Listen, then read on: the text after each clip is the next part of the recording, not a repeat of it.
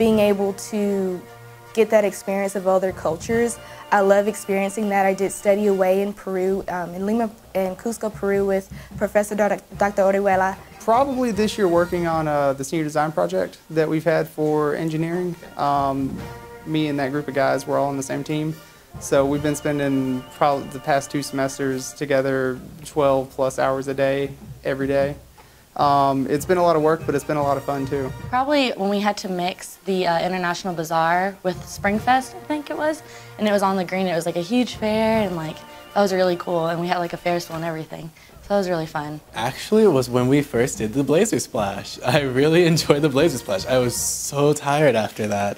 We were just all on the green, and everyone just went crazy. Like, it wasn't like a huge number of people because we just started it, but it was still exhausting and so much fun.